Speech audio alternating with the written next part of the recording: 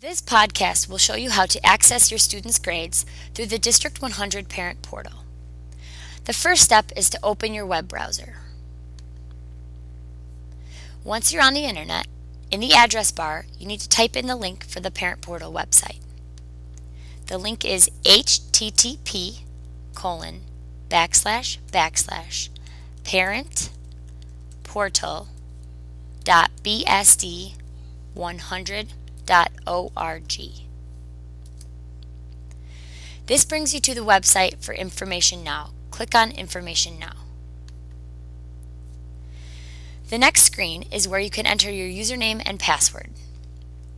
If you have not received a username and password from your child's school, please call their office. Type in your username and your password.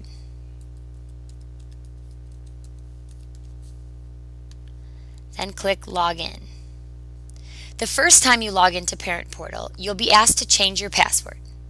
You'll need to type in the old password once and the new password twice. There are some rules to the new password. Be sure to read them.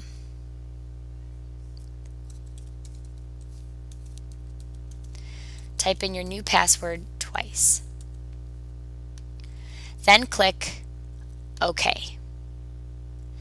This will bring you to your student's homepage so that you can view their grades. On the left side, under the Student Information tab, you'll see a tab for Grades. Click on Grades.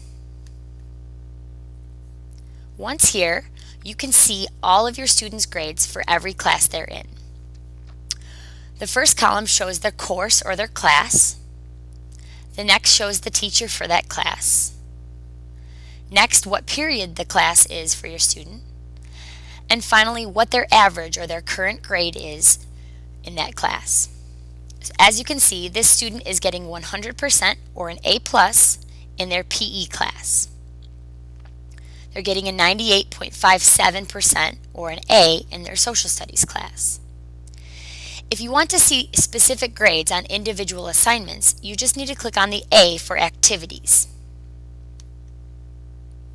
This will bring up a screen that will show you each assignment that your student has turned in the class and the grade that they've received. It shows you the date of the assignment, the category, the name of the assignment, if the assignment was graded, meaning if it counts for a grade, if it was dropped, if they were excused from it or not, if it's included in their grade, as well as if it's late. You can see that this student turned in this assignment late because there's a Y here. It will also show you the score for that assignment. Now, if the score isn't listed, it means that the teacher has not entered in the grades for that specific assignment. Some assignments have comments that teachers have added. If you click on the plus button, you can see if a teacher has added a comment. The minus button will make the comment disappear.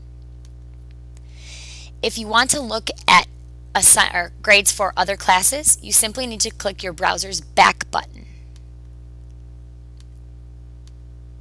This will bring you back to the main homepage so you can see your students' grades. Thank you for listening and being involved in your students' success. Always make sure to log out when you're done.